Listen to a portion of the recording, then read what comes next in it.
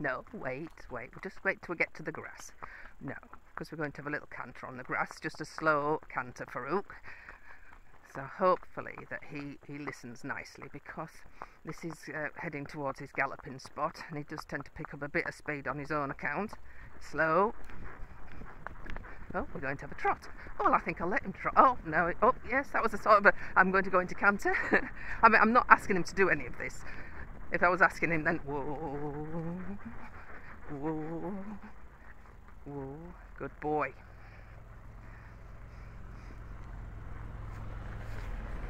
Good boy. Steady. Good boy. Well done.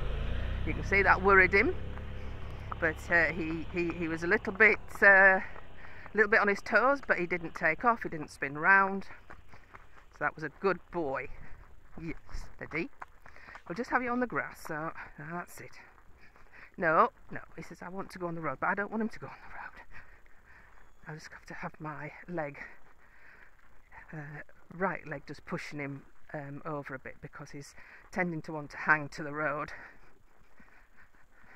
If you find that your horse is putting his bottom out, like say your horse is doing this, and he won't, you want him to go straight, so then you have to do, which is something that you might think is a bit counterintuitive. This is for people that don't ride. So then you have to turn his head to the opposite direction of the way he wants to be going, and at the same time put your leg on, your right leg on, i.e. put it so that it's a little bit back from the girth, like that, and he's then looking the other way, so his bottom's in. He's doing a little shoulder forward, but that doesn't matter, because you can straighten it once he's got the idea, by using this leg just behind the girth, pushing him over. You can then release him back to going straight, if you see what I mean. Or shoulder forward. I mean, there's nothing wrong with shoulder forward walking down, you think? But if you wanted him to, if he was acting up like Apollo did the other day in the menage with Wrens, he was just head to the wall and his bottom was coming out, and Wrens didn't know quite how to correct that, so I've mentioned it to him. You just a little bit of inside flexion, just so you see the eye, and at the same time, so maybe slightly behind at the same time, but you put your leg on just behind the girth, the inside leg, just behind the girth, just to keep his bottom towards the wall. So I hope that makes sense.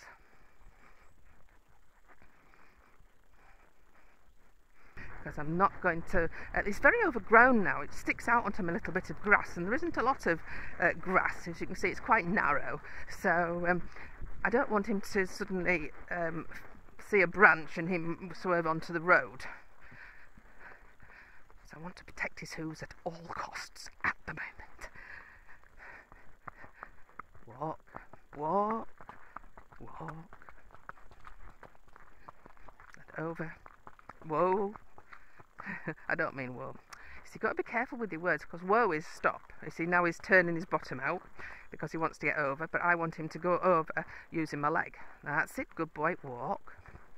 And you can see he knows this is his galloping spot, so he's just telling me let's get on with it, and he's putting his bottom out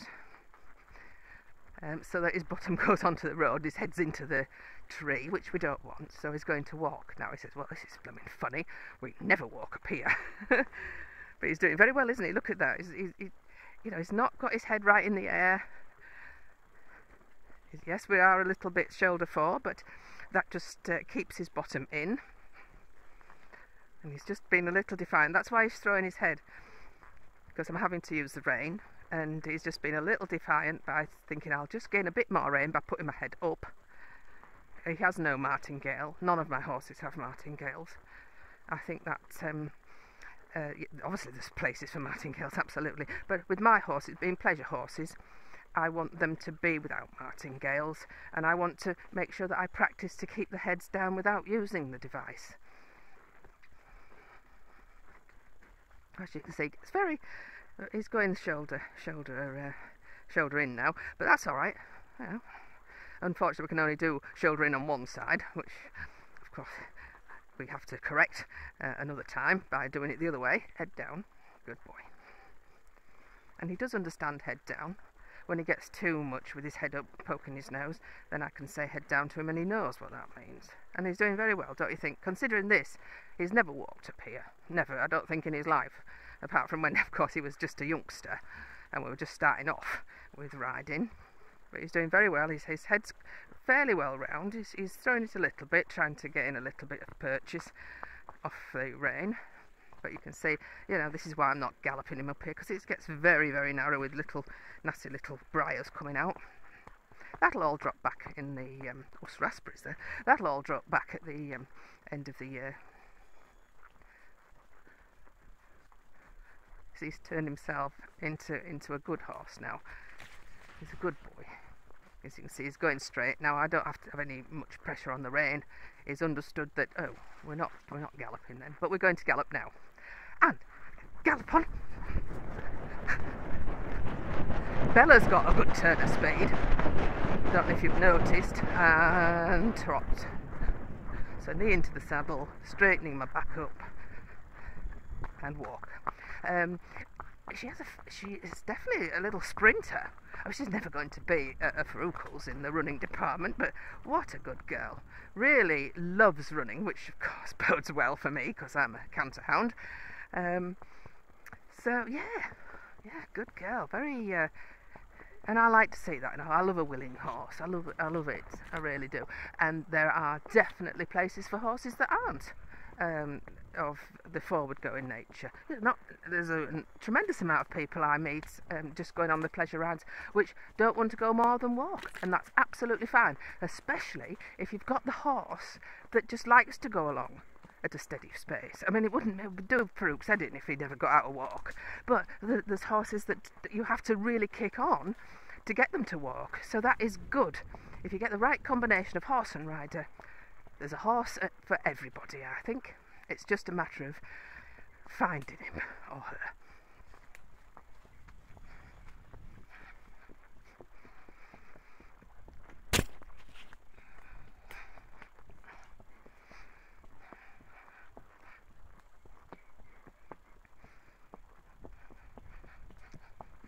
And a nice loose rein and a long neck after that. And then we'll trot down the stubble, might as well, if there's no farm machinery working.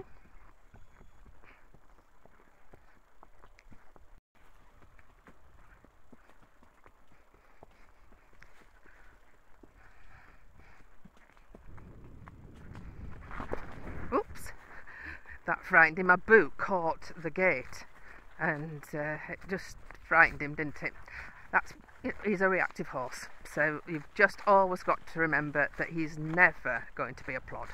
And Turrot is always going to have a reactive nature, no matter how desensitised he gets. But you see, for an experienced rider that loves speed, such as myself, that's perfectly fine. You accept that he's got a little bit of a spooky nature, and always will have. Even, you know, when he's an old boy. So you've got to remember when you're buying your horses, what are you capable of, what do you want to do? So it's not just what you want to do, it's are you capable? Because if you want to jump and you buy perhaps an older grade A horse, you know, are you capable of holding him when he is approaching a jump? Because they can get very, very keen, because I love it. So you've got to make sure that you know what you're doing before you go and purchase the wrong one. It's much harder to sell a horse than it is to buy one.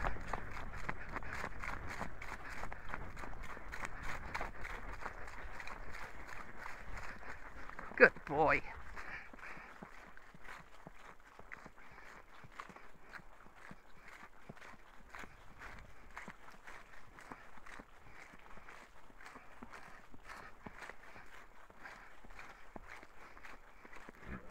Yes, good boy. So just have a little canter, steady, yes, he knew that word, and canter, but we're just cantering, we don't want to go fast, Farouk. Canter, good boy.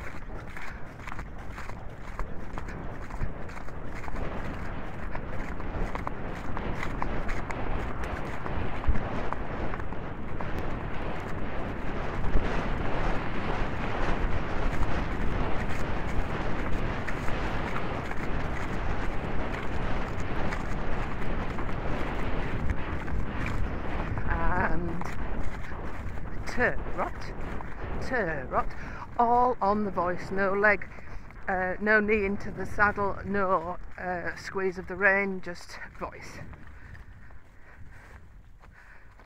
Good boy. And I know people don't like talking to the horses.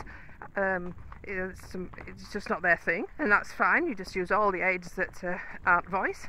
But I like using my voice. I feel I'm more in contact with the horse as a bonding type thing. Obviously, if I was competing and at show jumping or whatever, I probably wouldn't bother teaching the words as much as I do. Good boy. So I think it's just each their own. If you want to talk to your horse, don't be bullied into not talking to your horse by people that say they don't understand you and all this sort of thing. But if you don't want to talk to your horse, well, it's your business, isn't it? You don't have to talk to them.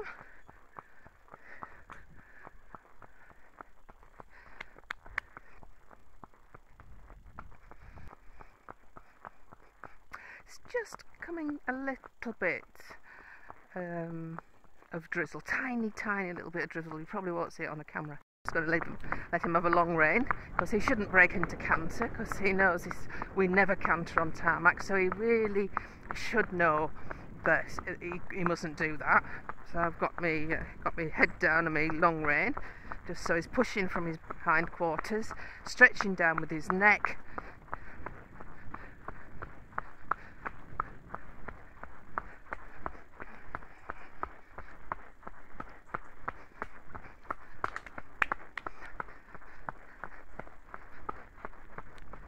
Changing diagonal, of course. Just pushed him over with my right leg there, because he's tending to wander to the middle.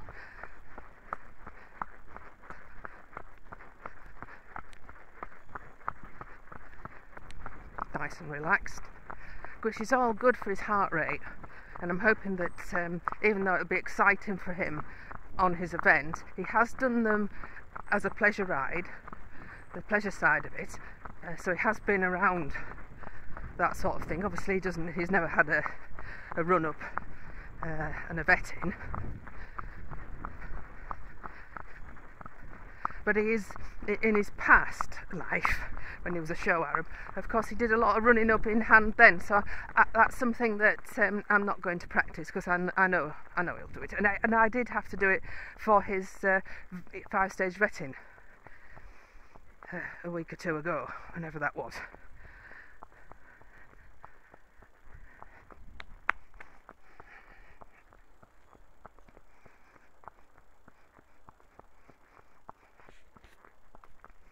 Oh, and I've decided I'm going to get a new camera. I've got 2 cameras, they're both Cambox, and that's the cameras I've always had, because they're so discreet. They just velcro on underneath your cap. So absolutely marvellous, very discreet. They don't get pushed off with when you're going through tree branches and sort of thing, like you do with Steve's camera. When he mounted it on his helmet, it fell off once because he got the branch was too low and it just knocked it off. So then he put it down after that. So the camera I'm going for is Quadro EP8. So that's the camera I'm interested in, and I'm going for that rather than the Cambox, because the Cambox don't seem to have made any improvements since they did the V4, and unfortunately they are now £100 or more dearer, because we're not in the EU and they're made in France. So the import charges, same as if I was to import something from America, the import charges are based on the cost of the camera. So that's why I'm going to try this new one. It's not as it's not discreet at all. It sits over your ears and faces forward, so it's quite noticeable. But I thought I'd give it a go. I'm just a bit concerned. I know it'll fit over my ears, but I'm just a bit concerned how it's going to fit round the back of my head because of the hat being on. So if it doesn't work out, then it'll have to be sent back. I'm buying it through Amazon.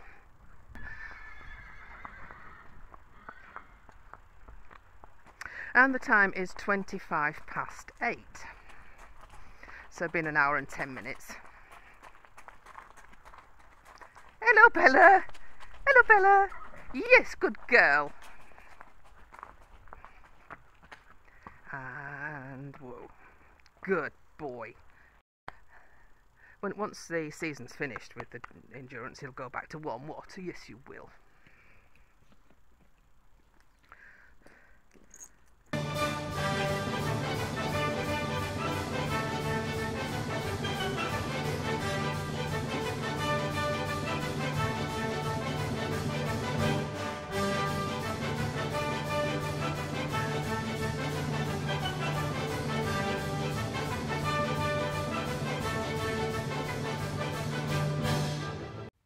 If you've enjoyed the video, don't forget to subscribe and click the bell icon.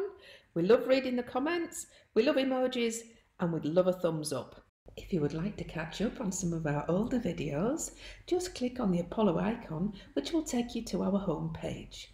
We have over 1,700 videos to choose from, and you can sort by the most popular, the oldest, or the newest. Thanks for watching TTFN.